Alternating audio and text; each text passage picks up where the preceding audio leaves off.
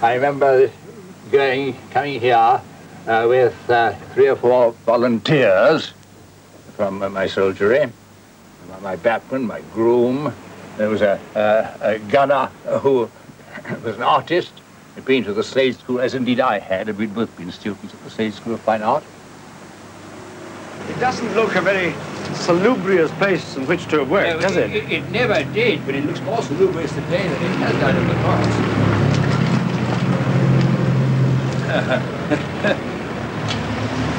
They're exactly as they were, you know, except that they're a little bit cleaner, perhaps. And you worked in there? We used to lie full length there, either on our tummies or our backs, with a candle sticking out, and used to pass the earth back in sandbags out here, a chain of chaps, and they would empty it somewhere outside. And we cleared these places. We didn't dig those places. That's not our digging. We were clearing out previous excavators' trenches or tunnels in order to find out what was there. And we planned as well as we could, generally at night. And down through this mass of masonry and earth overhead, from the bar, which is just above here, the bar of the pub. It's unbelievable how much we heard. We heard the local secrets, the local scandals, and the tapping on the floor when they got a bit merry towards the end, until finally, about 9:30 at night, we couldn't bear it any longer, and we went up, we crushed ourselves, went up to the bar, and we welcomed up there like heroes from the battlefield, you know, which is pretty well what the situation was. It was quite interesting, we were lying on our backs in the darkness here with those candles flickering over our heads. Quite interesting to discover, as far as one could, by touch very largely, what the Romans had there, what it was possible to resurrect, as it were, from the earth, to recreate a piece of human endeavor, because that gateway was planned and thought out and built by men who knew their job with a certain originality. There are features of the gateway which are unique, and which produced one of the monuments, architectural monuments of Britain in its earliest phase of civilization. And since then, it has remained, such as it is, with all its certain inaccuracies, the standard plan of this famous gateway. Well, of course, it's been that for over half a century. Anything that is right for over half a century must be wrong.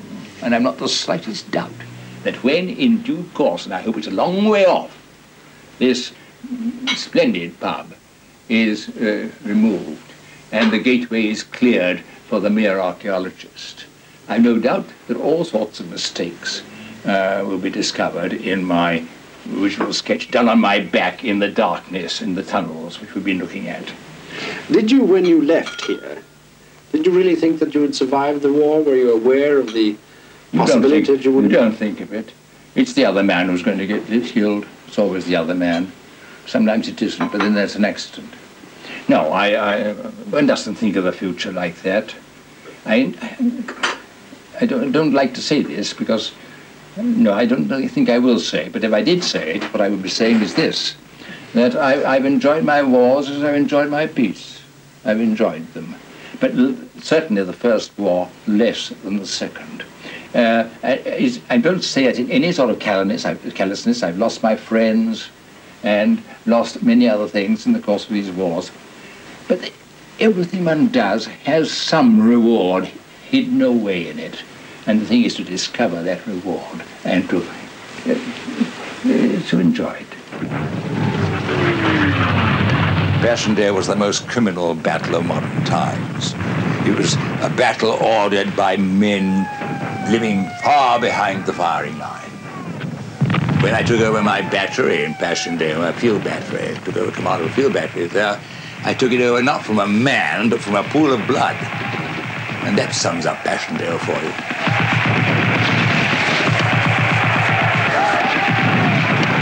There was in Passchendaele a new outlook on the establishment. Passchendaele was one of the many worst battles in history. But I found Passchendaele interesting, tragic. But The emotional side of these things, if you once begin to let the emotional side appeal to you too much, then you cease to think. And I prefer to regard things not as good and bad, but as interesting or uninteresting. Byron, you know, said what I think about this. Old Byron knew a thing or two, didn't he? It gave me a standard of misery, a physical misery, above which everything in my life has risen and is bound to rise. And let me tell you, if I can find it, how Byron put it, because he put it beautifully. Oh dear, where is it? Wait a minute. Yes. Byron put it this way, and he was right. Through many a climb 'tis mine to go, with many a retrospection cursed. And all my solace is to know, whate'er betides, I've known the worst. It exactly expresses what Passchendaele and others like the Somme and other battles like that must have given to those who participated. It certainly gave to me. Mm. At the end of the war, I was then in command of a field battery or something.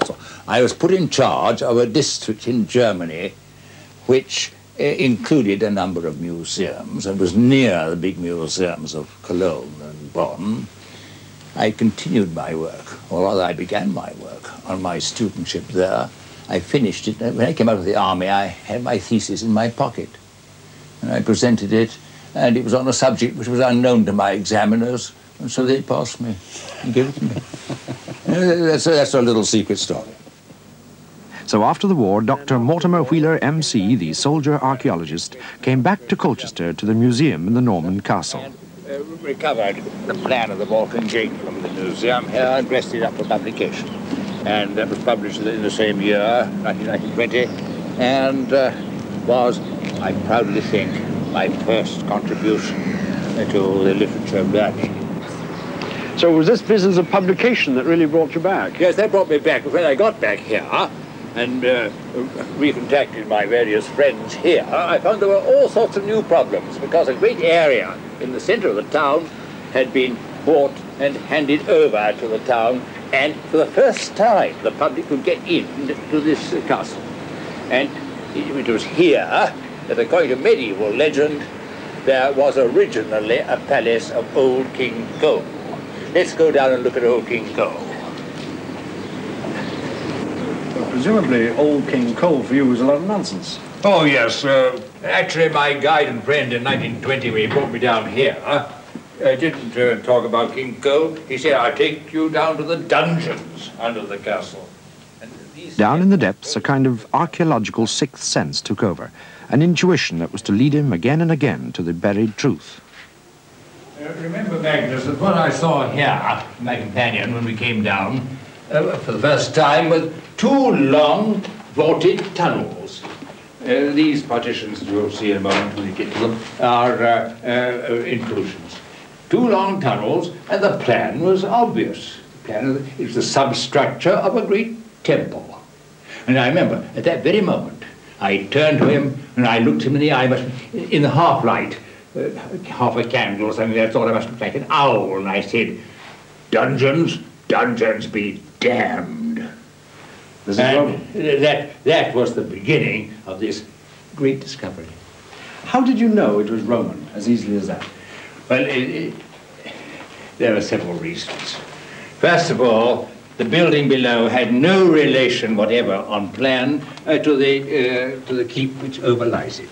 They went the same idea, the same structure, the same world. Mm-hmm. Secondly, the keep upstairs, as you know, is full of bits of brickwork and so on, reused in Roman buildings. This was built on a new, clean site. There isn't any reused stuff here at all. Mm-hmm. Thirdly, it was built in a peculiarly Roman way, a way which you can see on in Rome and 50 places. Built by bringing up shuttering, by building up shuttering and pouring this liquid concrete in between. It was an enormous temple, wasn't it? Oh, it was enormous. But never mind, it was exactly right for the substructure of a temple. whether it was the temple of Claudius, which is known to have been here at Colchester, and which was destroyed by Boadicea. You mean Boudica? I mean Boadicea. You say Boudica, do you? Yes. Why do you say Boudica? Because it's correct. Because you're showing the proper respect of one who did not know her. I've known Boudica for more than years I like to remember, and as an intimate friend I call her Boadicea, which is a much more affectionate, charming, intimate name. So Boadicea,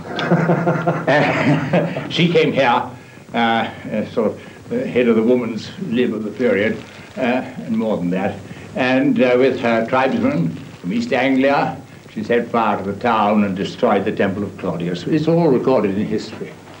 When you think about Boadicea or Boudica, do you think about as you're digging, do you think about the appalling carnage that took place here in AD 61? Are you consciously aware of people dying, people defending themselves desperately? Well, I would have been in a more civilized period 20 years ago, perhaps. But if you think of Biafra, if you think of Bangladesh, and of the thousands or millions of people that are killed in the course of an uprising in an area just about as large or small as the area which Boudica covered in her rampages, it isn't really beyond one's imagination, is it? I see you've started calling her Boudica now. Are you on her side against the Romans? I'm being nice to you, my dear. Being nice. Are you on her side against the Romans? I'm never on anybody's side. I'm on the touchline. I'm just a spectator, taking down notes. The next 10 years for Wheeler were spent not spectating, but crusading, an all-out effort to build up the fledgling profession of archaeology in Britain. It was not until 1930 that Wheeler and his forces came here to St. Albans, Roman Verulamium, and to a wooded hillside across the valley, Pray Wood, for the first of his major excavations of Roman Britain. He was soon to become a public figure, but behind it lay years of hard graft and careful planning. Since we last met at Colchester, in imagination, we've passed over 10 or a dozen years, the 20s of this century. And during those 20s, it was my task, as merely one of the few survivors in the field of archaeology after that first war, to lay down a basic technology for the craft.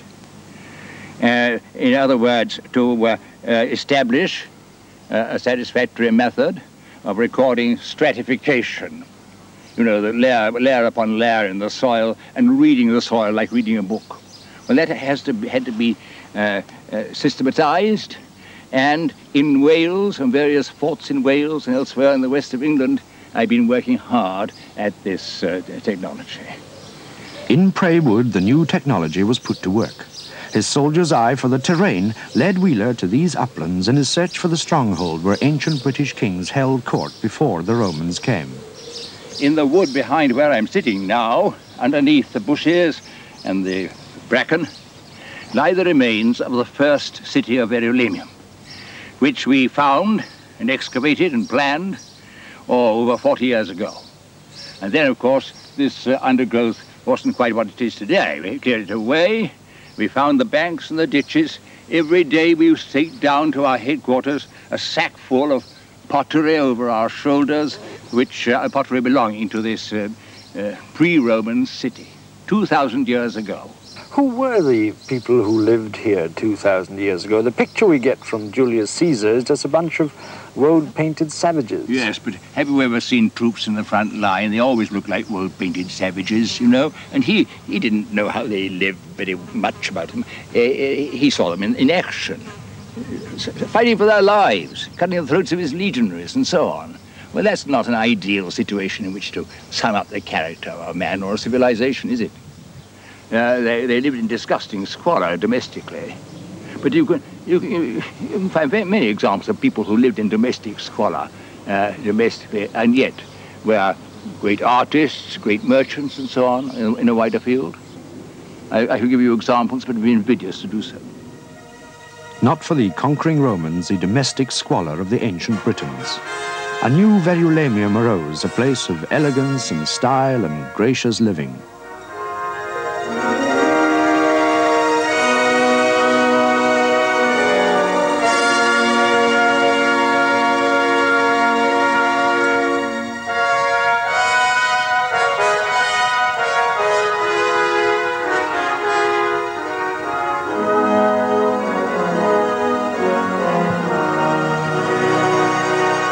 Romans built their city confidently on the pastures by the riverside.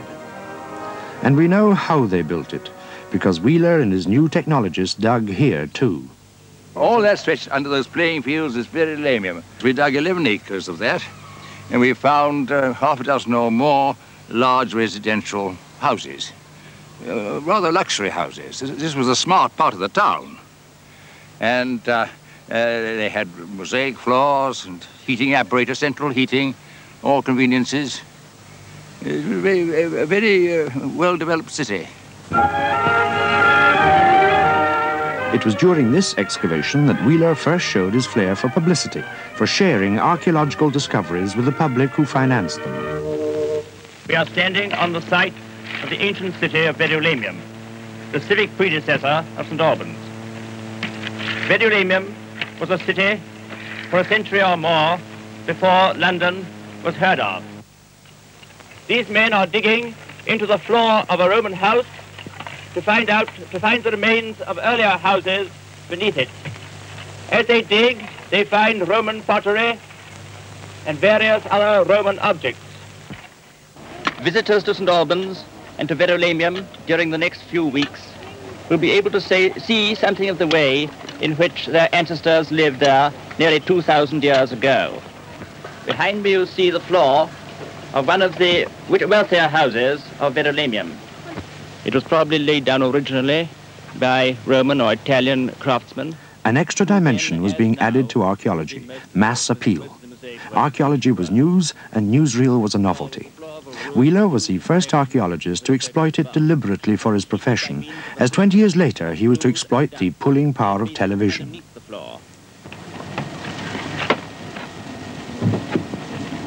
Here is another vessel which has come from the well, bearing the inscription Bibe, B-I-B-E, which means, of course, drink. What the drink was, we're not informed.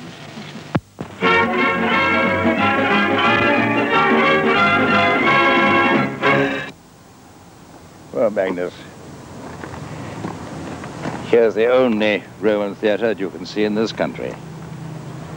And I think it's rather an interesting one.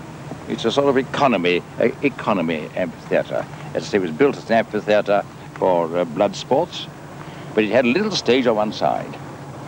And as time went on, the stage became more and more important, and the blood sports became less and less important, as the company thought. And they enlarged the stage, you see, until it encroached on the central arena a great deal. And the rest of the arena was filled with the special seats for the mayor and corporation. We found the posts where they'd been placed. Did you dig this yourself? Yeah, well, I was responsible for it, but the hard work was done by Kathleen Kenyon. And there was no looking back for Kathleen Kenyon after that. She's now principal of St. Hugh's at Oxford. So it did her no harm, you see, to start on the stage. As your pupil? Yes, my pupil. Well, I wouldn't like to say. Yeah. All right. Well, and you see how the theatre itself has been enlarged. You see successive walls. It got larger and larger as time went on. I suppose the population for a time was growing, and people came in from the countryside to see a special show and that kind of thing. And then in the 4th century, towards the end of the Roman period, it seems to have gone out of fashion. It was filled up and used as a rubbish dump. And of course, what was rubbish to them was very valuable to us. We found an awful lot of things there. Yes. Dumped in it. Was this smack in the middle of Verulamium? Yes, it's just next door to the town hall. And it was one of the central buildings. There was a temple in the field behind it, and there was a marketplace just opposite. It was certainly one of the features of the city. Built in the 2nd century A.D., petered out in the 4th century, but it had a lifetime of something over 2 centuries. 2 centuries of theatre. What they showed on the stage is nobody's business. Verulamium led him even deeper into the drama of the Roman conquest of Britain. Studying the terrain again, he pursued his quarry across a rolling landscape of Hertfordshire. Well now, Mag, there's one fairly familiar character who was very much in my mind, I'll confess this, when I was working here on Verulamium in the region in the 30s. And that is Julius Caesar. It seemed to me that early British history without Julius Caesar was the play without Hamlet. And I was more and more determined to bring Hamlet onto the stage. Isn't this exactly what an archaeologist shouldn't do, which is to try to prove history? Yes, but I'm confessing this to you privately and personally, and I don't want you to tell anybody else. Now, what did I do to discover either Julius Caesar or somebody of the same name?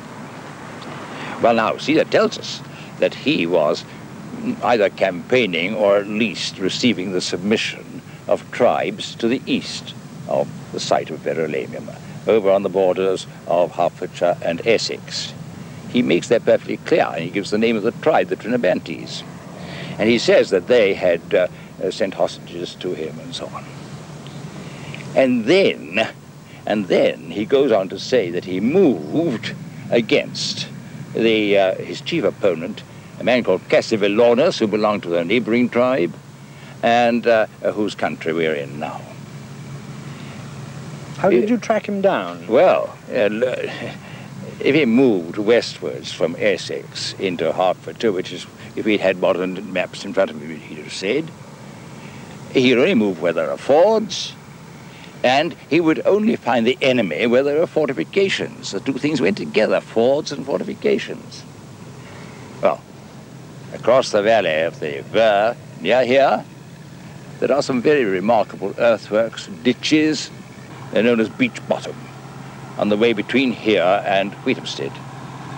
I followed those ditches along, found out something about them, and they led me to the River Lee, 5 miles from here, to the ford across the River Lee, and bless my soul, overlooking that ford was exactly what I hadn't dared to hope for.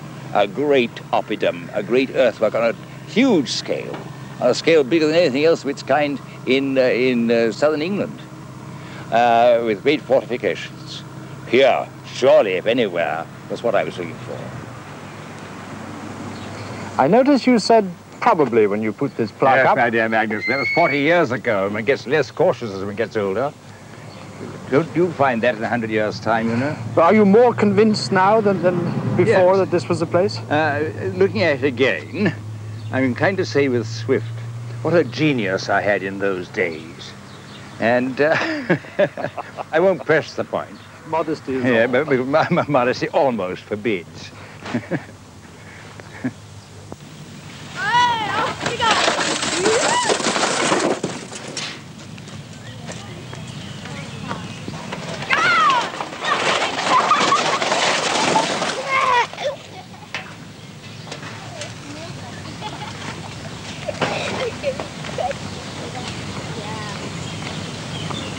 You know, with hindsight, it's obvious now, since you pointed it out, that this was a great fortification. What put you onto it in the first place when no one else had noticed it before? Well, we followed it from spot to spot, you know, along the valleys here, the great dikes we were looking at, the beach bottom and so on. They all pointed in this direction, and when we came here it was.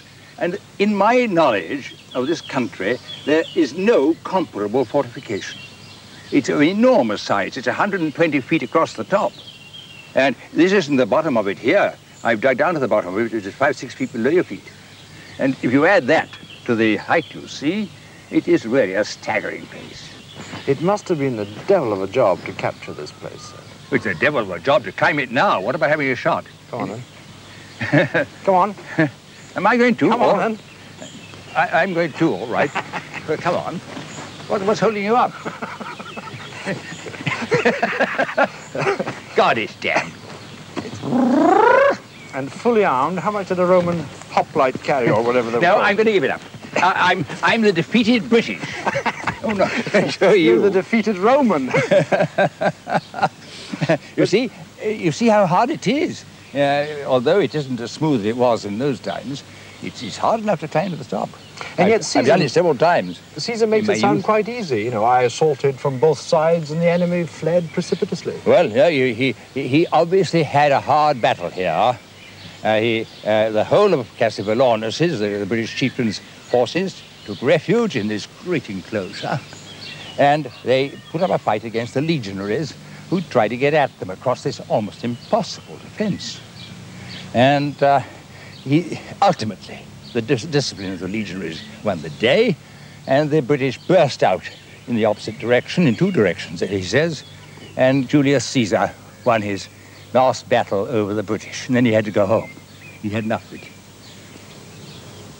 Did you also, as a military man, try to put yourself into Caesar's mind and work out what he would have done? Poor old Caesar. To put myself into Caesar's mind, yeah, of course one does. When, in one's puny way, when you're dealing with Napoleon or any other big historical figure of an active, mobile kind, you try to put yourself in his breeches or spurs or boots or whatever he was wearing, you see? It's inevitable. It's recreating. One's whole life is devoted to recreating the past and making it live. Throughout those early years, another archaeologist shared and supported all Wheeler's enthusiasms and dreams, like his dream of founding in Britain the first Institute of Archaeology for teaching the new generation, his wife, Tessa. She and I were one. She was very important. She had infinitely more tact and patience than I ever had.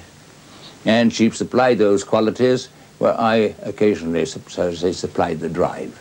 The ideas and the drive had to come from me, but the carrying into effect of those ideas with all the immense tact and pertinacity that was necessary were due very largely to Tessa. And together, I think we made a very workable couple.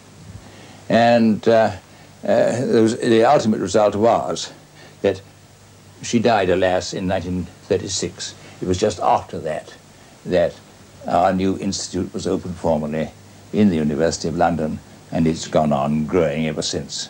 He was without his partner now, but he still had the forces they had trained. And now he turned to the West Country, to the hill fort of Maiden Castle.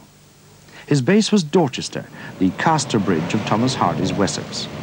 Wheeler had a passion for Hardy, and here he would uncover as dramatic a story as any Hardy ever told. I read a good deal of Hardy in my teens, for example, and of course he breathes Dorset at you. I didn't know anything about Dorchester or Dorset then, but when I did go there years later, I felt that I knew it intimately already through Hardy, who lived, as you know, half a mile or so from Maiden Castle. He constantly walked across the fields and climbed the steep sides of it, particularly the western entrance, which was the natural point of approach. And once at least, he wrote about it in terms of appreciation. He says, at one's every step forward, it rises higher against the south sky, with an obtrusive personality that compels the senses to regard it and consider.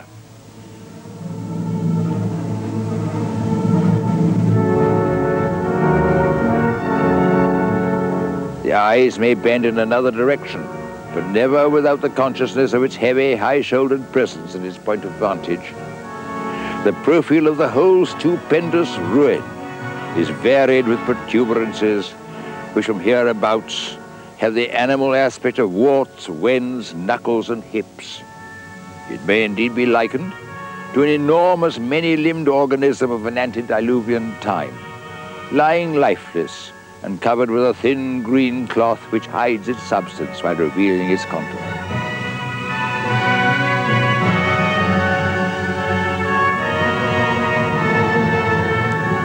Well, those are the words of Hardy. I think they're very, very effective words too.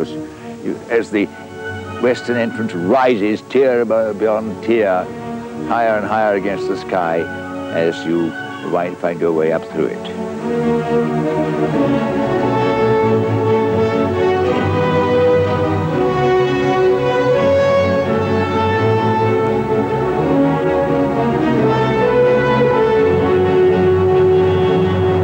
2,000 years ago, a Roman general came here to mount an assault on Maiden Castle. It was Wheeler's turn now.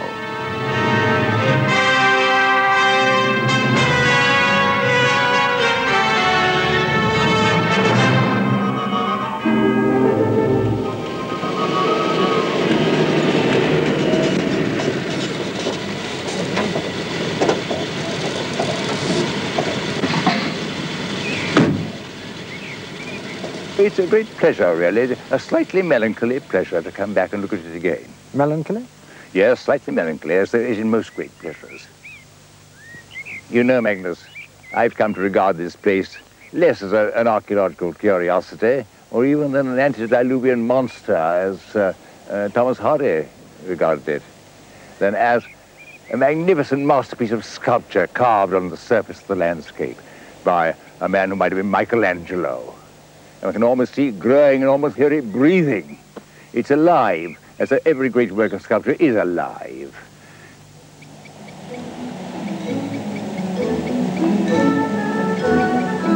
And like any other living thing, Maiden Castle grew down the centuries from Stone Age to Iron Age, until by the time of the Roman invasion it covered about 45 acres. 45 acres of houses and workshops, 45 acres of familiar streets, and the homes of some 5,000 men, women and children, the tribal capital of the Juro Trigys of Dorset. They had their own coinage, their own art style, their own secure life on their hilltop refuge. Unlike most hill fort dwellers, they had two entrances to their stronghold, a fortified front door to the west, and another less heavily defended entrance to the east. Wheeler concentrated his forces at the eastern end, and in his excavation, he once again revolutionized the technique of archaeology. It's famous, if you like, or notorious, for being the site of the invention of a technological gimmick. It's an amazing accident.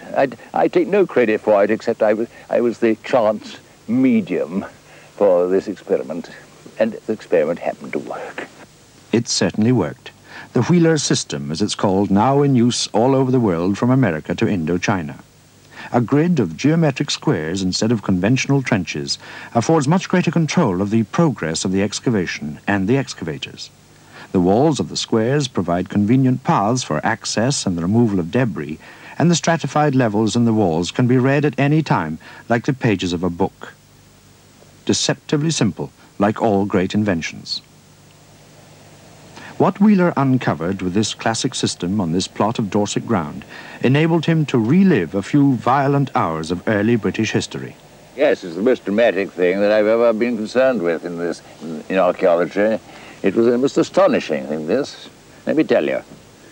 Way back in the mists, somewhere behind us, is the Isle of Wight. And the Roman historian tells us that when the Romans landed in this country in force in the year 43 A.D., they detached a corps or division under a man called Vespasian, who later on became Emperor of Rome, to clear up the southern, what are now the southern counties. And we're told, too, that he captured the Isle of Wight and two important tribes down in this part of the world, and he also captured more than 20 oppida, they call them. That's to say, native fortified towns, of which undoubtedly Maiden Castle must have been one. Well, now, that's where the story really begins. And it was very much in my mind when I was working here in the middle 30s. How did the attack take place? Where? What circumstances? Well, now, how would it take place if you were Vespasian, confronted by Maiden Castle, with those great ramparts in front of him? You'd look round, you'd come to the weakest gateway, the weakest opening through those ramparts, and that'd be here. This is the eastern entrance. It's a very formidable entrance, but nothing like so terrifying as the western entrance at the other end. Well, he came out here, he had a look at it. He said, that's for me.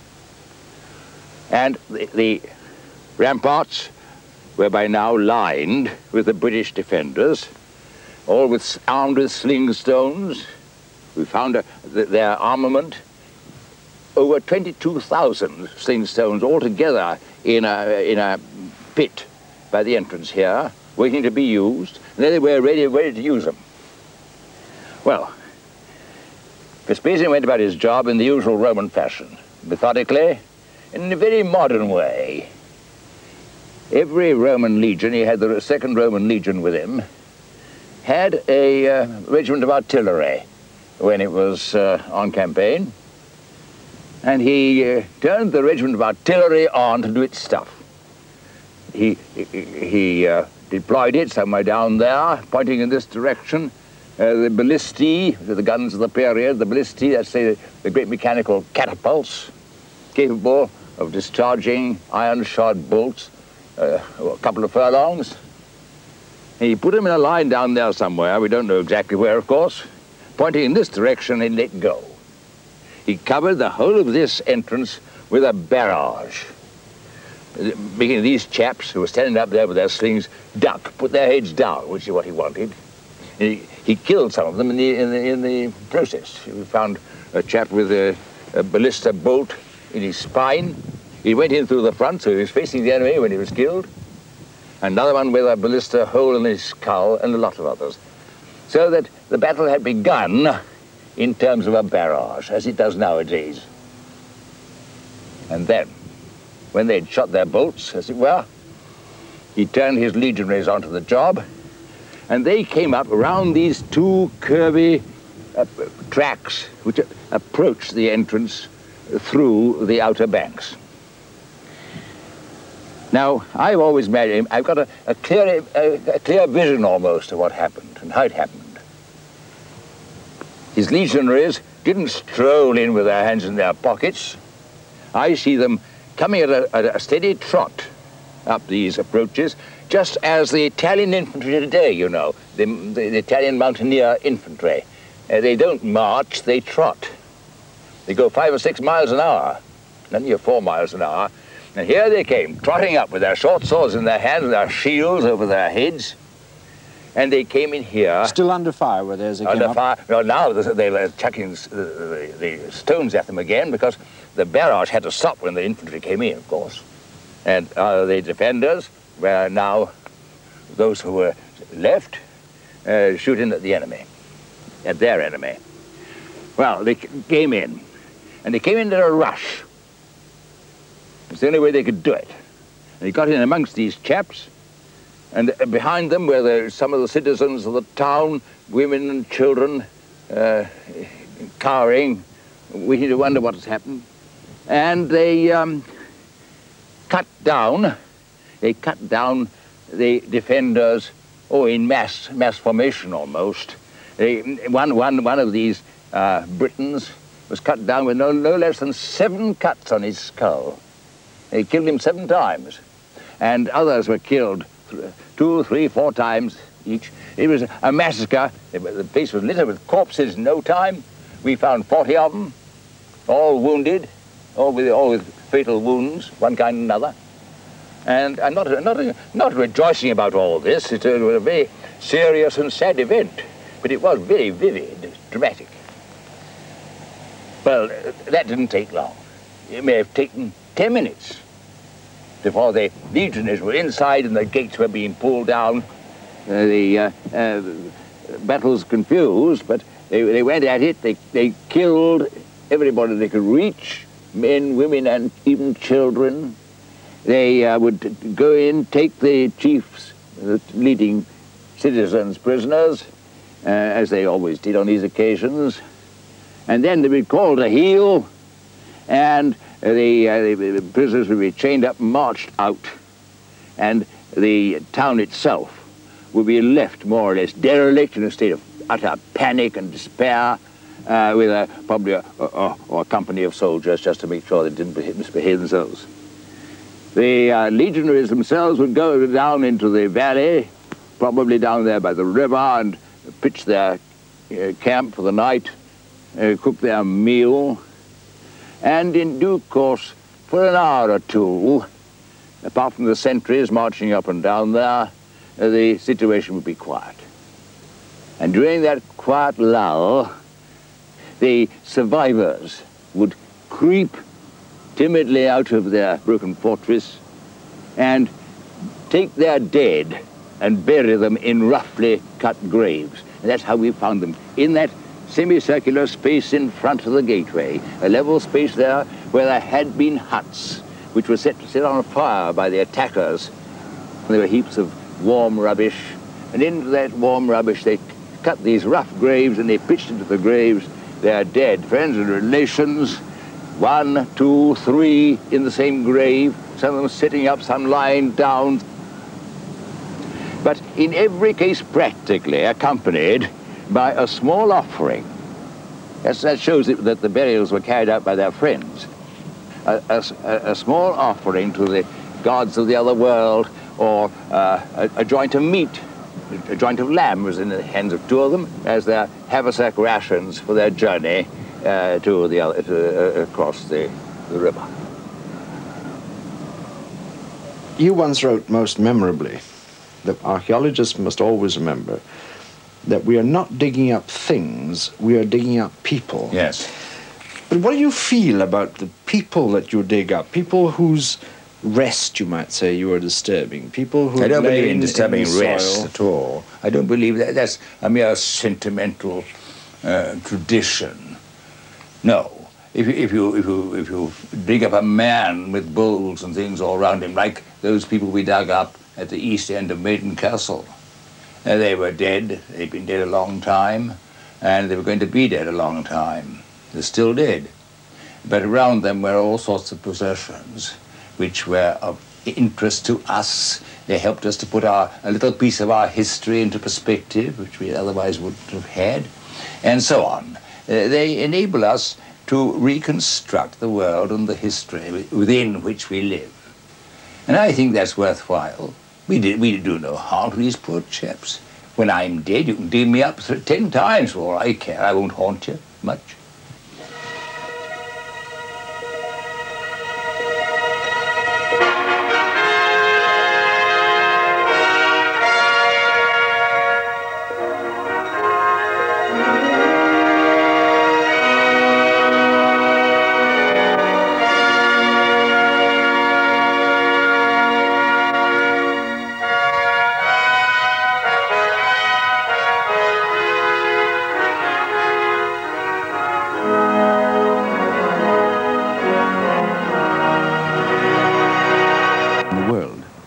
In the 20 years between the wars, he established archaeology as a serious profession.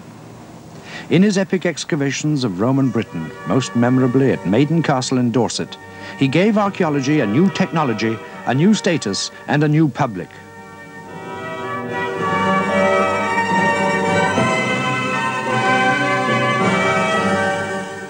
Just before the Second World War, he stormed the Channel coast of France with a force of 100 British archaeologists he had trained, mobile archaeologists.